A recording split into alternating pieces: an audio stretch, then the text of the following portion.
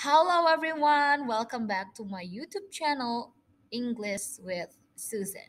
So, today we're going to talk about the sense organs. Let's check it out. Generally, we use our senses to observe and understand the world around us. So, we have five senses. The first one, the eyes. The eyes. We have two eyes, and this is the senses of sight. We use these senses of sight to observe and understand the world around us. For example, like you use your eyes to see things around you. You can see things in front of you, behind you, or around you. The next one, our ears. We have two ears. We use these hearing senses to observe and understand the world around us.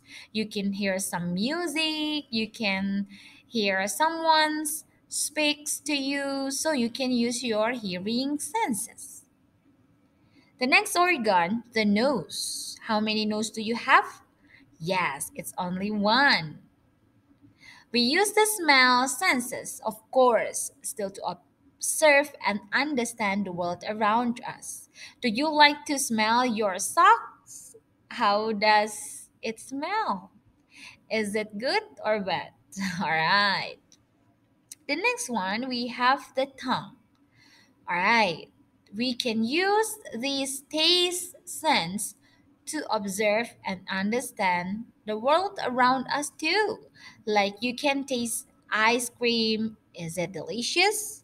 Is it sweet? Is it bitter? Or even is it sour? You can use your taste sense. And then we have the skin. We use our touch senses to touch something, whether it's soft, hard, or even smooth, or etc. So, as the summary, without even realizing it, we can use all of our five senses at the same moment.